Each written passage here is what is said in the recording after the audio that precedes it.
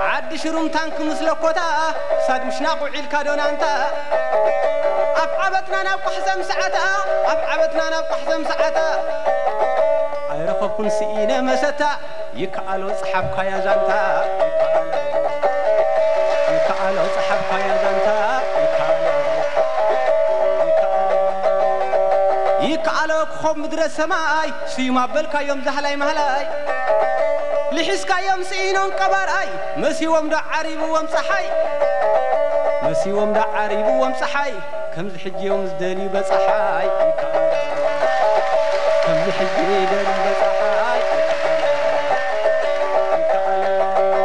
بمسعيل التا يبسعلو حايل مجزعتي يبسعلو يخطوبالو هيا من عساي أركبو جقنا بانانا تنت بريح النهولي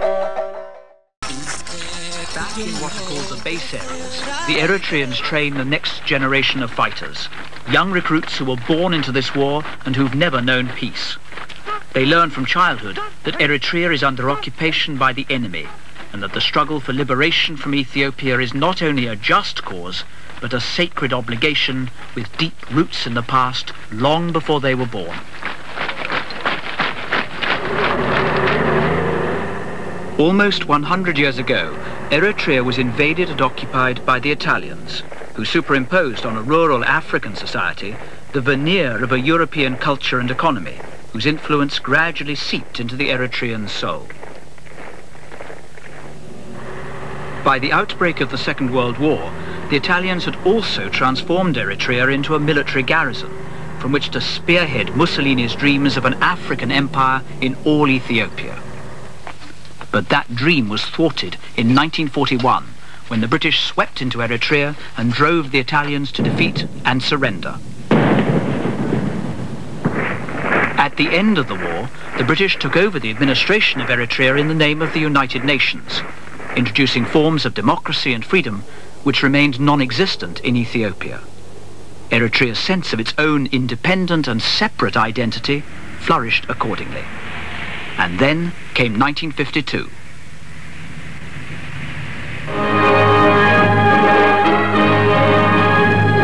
Haile Selassie, Emperor of Ethiopia, and his Empress leave their palace at Addis Ababa and through the capital streets packed with people drive to the old imperial palace. Here a huge crowd waits to hear the official announcement of the Federation of Ethiopia and Eritrea from the Emperor's own lips. Eritrea, an Italian colony conquered by the British, has been under our control for 7 years. Now, with the approval of the United Nations, she is united with her neighboring country, Ethiopia. But 10 years later, Haile Selassie was to annex Eritrea and turn it into a province of his Ethiopian empire. Rebellion was inevitable, whatever pious hopes the UN might once have held. The Emperor, who has done much for the people of his own country, will bring a firm but just rule to the land of Eritrea.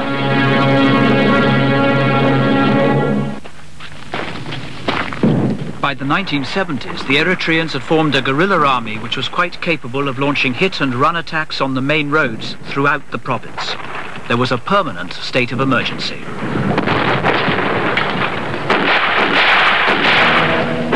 The Ethiopians sent more and more troops to the northern front to destroy the bandits, as they described the rebel army, that now threatened to take over the entire province.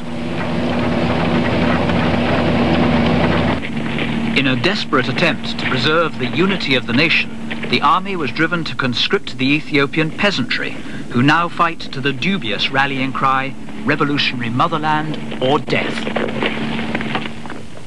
In Eritrea today, at least in the territory held by the rebels, the hours of daylight are silent. Nothing moves. No trucks, no people. Everyone waits, protected by the shadow of the mountains, under the camouflage of thorn trees, waiting for the Ethiopian jets with their bombs and rockets to destroy a rebel base. The planes arrive suddenly and unseen.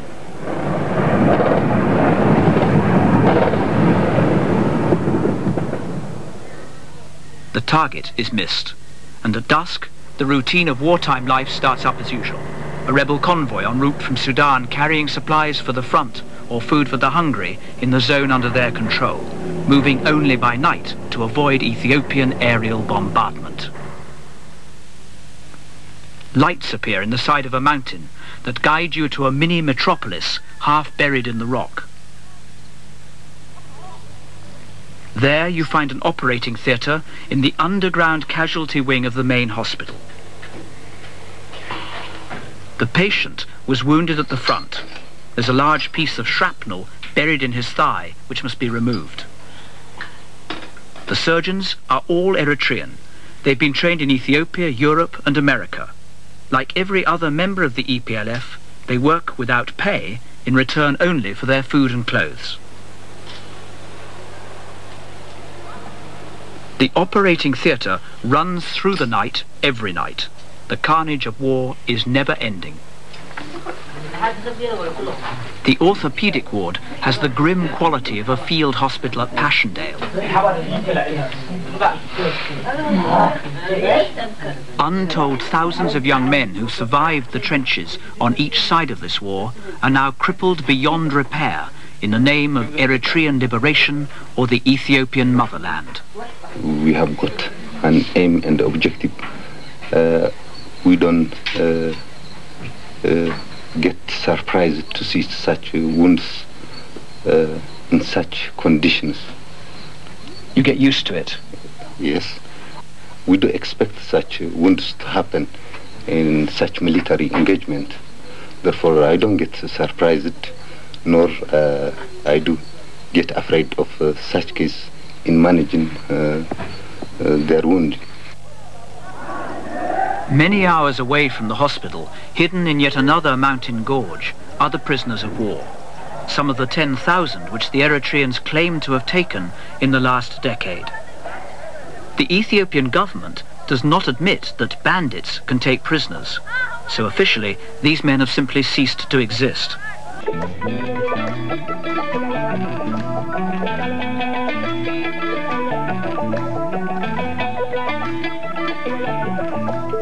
تذكر نايبعد ورارات بتحد نوي بتحد برت شابن الهزبي نحد إرما رجال دمعتي سلما